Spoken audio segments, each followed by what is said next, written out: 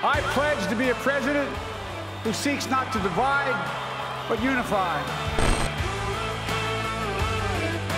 He was very affable, well-dressed, and good-looking. The girls liked him. Joe was taught how to be a lifeguard by a black and a fool in the city. People weren't doing that kind of stuff.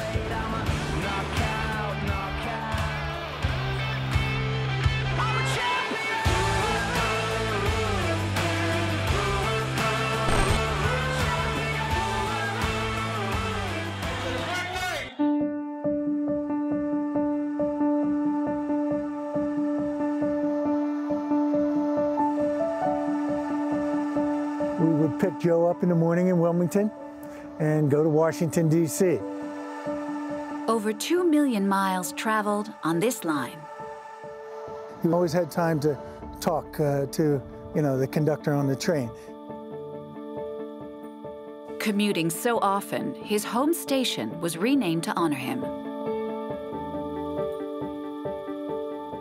For 36 years in the Senate, 8 as vice president, Joe Biden rode the train thousands of times. He would come here every morning to make the 3-hour trip that would let him put in a full day's work in the nation's capital and still make it home on time to kiss his kids goodnight.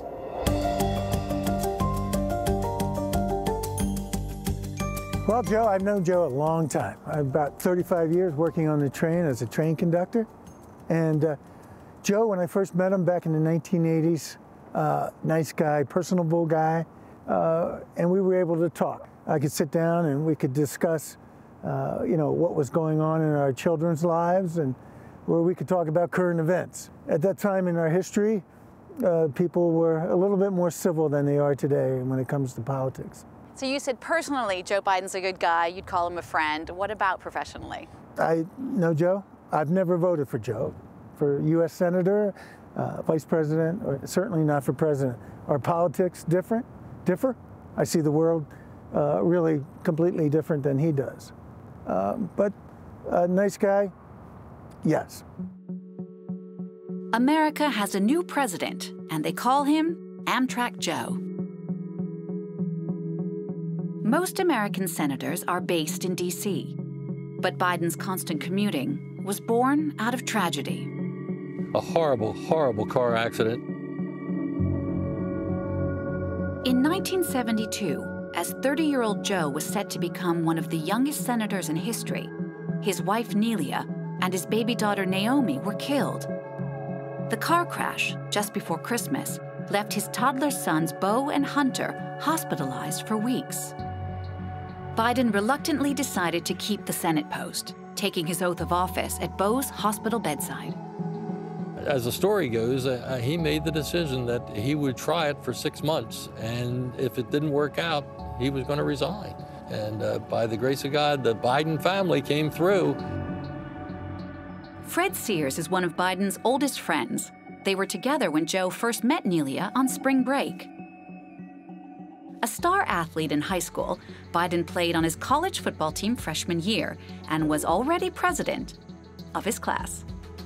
The two of you went to school here at the University of Delaware, and he lived in this dorm. Yes, and not much to look at. It looks just like it did back then in 1960, 61, 62, but Joe lived in the dorm all 4 years. So what was Joe Biden like on campus? What was his reputation? He was very affable, well-dressed, and good-looking. The girls liked him. So. And he was not known for his academics, was he? No, I would say not. But, nothing at the end of the world. I remember when we were coming back from the spring break trip we took, and he said, I'm going to Syracuse Law School. I looked at him, I said, Joe, first objective is to get out of the U of D. It wasn't exactly going to be a slam dunk, but we made it without a problem. He met his current wife, Dr. Jill Biden, who was also a student here at University of Delaware. What kind of effect has Jill Biden had on Joe in his life? I don't know where he'd be without Jill right now, really. She brought things together. She came in as a new mom for the boys at a time when I'm not sure they needed a mom badly, and I'm not sure a lot of women could have handled that, to tell you the truth. And they are a team, really. Joe Biden also tragically lost his son, his oldest son, Beau Biden, 5 years ago. Beau was a rising political star. You also attended the funeral along with then President Barack Obama, who gave a eulogy. What was it like for Joe Biden during that time? Going to the funeral was just amazing. Joe must have stood for 10, 11 hours greeting people. They were all crying and falling in his arms. He was taking care of them. He was consoling them more than they were consoling him. The whole city poured out for its native son, who first moved to Delaware when he was 10. Wilmington is a majority black city today.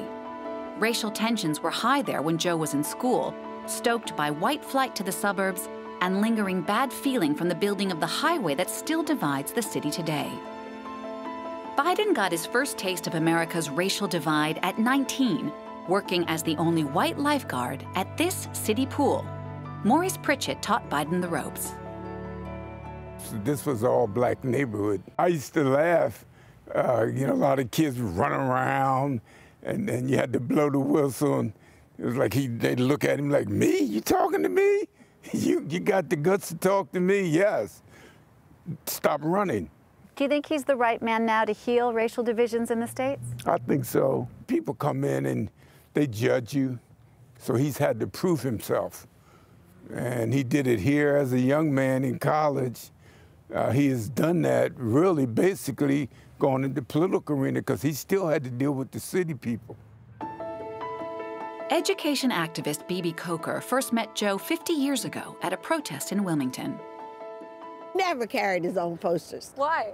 He just didn't make signs, but he'd grab somebody else's. Do you really think when he started in the civil rights movement, was he really involved in the cause, or was a little bit of political motivation behind it? He was there. It wasn't that popular for whites to be in a civil rights movement at the time that Joe started. So rest assured, it wasn't political. You could get the black vote in another way. But Joe saw that what we were doing was not show and tell. It was about open housing, public accommodations, and it was for the economic viability of the area. He didn't care whether you took his picture or not. In fact, I can't even remember seeing him get in a picture when we were walking. We were protesting, we were doing stuff, but it was for legitimate reasons. Despite his long history of activism, Biden's also been criticized as well. His 1994 crime bill boosted a prison system that had 5 times more blacks in jail than whites. And that's not all. Back in the 70s, busing was such a hot-button issue. Yeah. Joe Biden rejected busing at the time. This was something that Kamala Harris, the woman who he ended up picking as his VP, scolded him for during a debate. Was he wrong to have rejected busing back then? Joe was in our young adults of the NAACP group. Our position was that if we opened housing, kids would be able to go to school wherever they lived. All busing did, and all busing does, is desegregate a school building.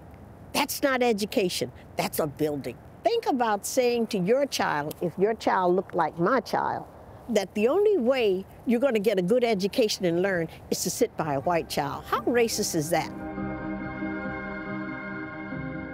And while Biden's history on racial issues is murky, it was America's first black president who chose him to be his VP. Barack Obama initially picked Biden to counter his youth and lack of experience, both in Washington and in foreign policy.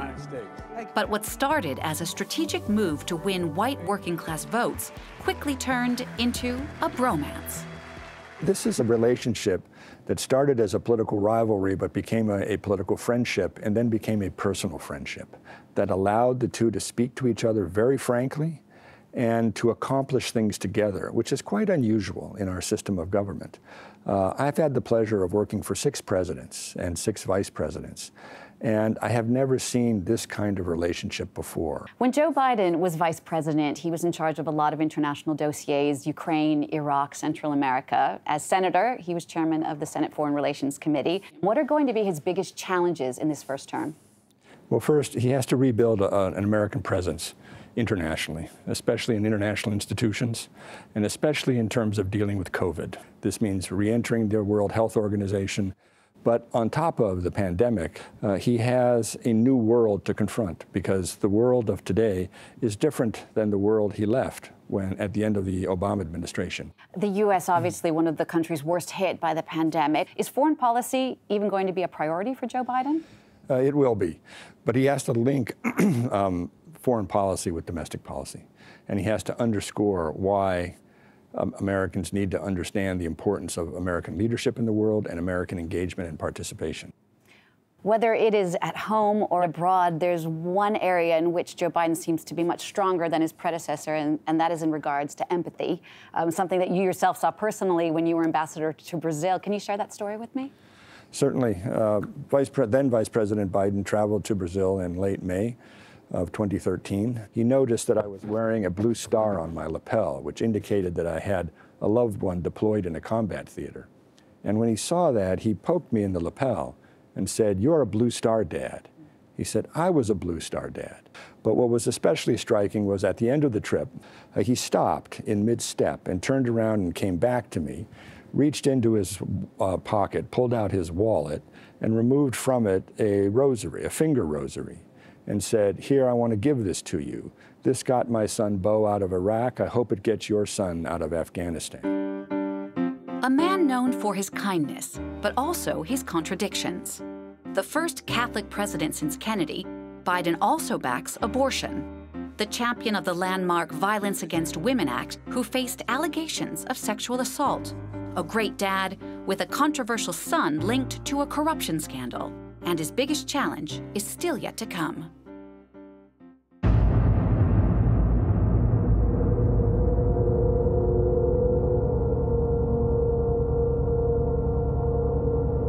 It's a really sick moment for everyone to watch the assault on the Capitol building. This is a horrible period for our country. Byron Dorgan is a former senator from North Dakota who worked alongside Biden for 14 years. Do you think Joe Biden is truly capable of bringing America back together? You know, in some ways, I think he's probably exactly the right person to do this, because he's up in age. He has a great deal of experience having served in government. He's someone who has a bipartisan reputation. And I think ultimately Senator McConnell, who has been running the Senate now for some years in a way that gives me some problem, I hope that Senator McConnell understands that here's someone that he can work with. How would he go about it concretely? That famous Delaware way, just keep talking? He talked a lot. I mean, Joe is a talker. In fact, his desk in the Senate was right behind, in the row behind my desk, right behind mine. And so I had a lot of Joe in my ear over the years. Bring it forward. Both sides would do well to remember the dignity of the House. Remember the unbelievable fights we had in the Affordable Care Act, so-called Obamacare. And, you know, that passed by one vote. And Joe Biden spent a lot of time on Capitol Hill with all of us. This is after he left to go to work as vice president.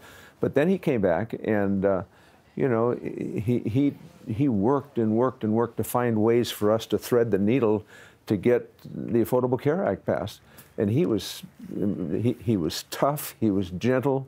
He would get a group in a private room someplace and push, and then he'd get some other people in there and cajole and persuade. And there are so many hot button issues at the moment in the United States. The pandemic, the economy, how divided the United States is. Many critics say that they don't think Joe Biden is up to the challenge, that he is perhaps too frail, not aggressive enough, possibly going senile. What are your thoughts about those criticisms? That is so far from the truth. Joe Biden, you know, is up in age, but he knows the issues. He's going to take on COVID. He's going to immediately begin working on things. He'll rejoin the Paris Accords on the climate. He will deal with low-carbon energy issues, I think. He will probably want to create an infrastructure bill for the country very quickly. So, you know, Joe has a lot of energy. He's very smart, very capable. And this, you know, this things that you just mentioned about Joe's capabilities, that's the stuff that's paraded around by Trump and his minions. But it's not true at all.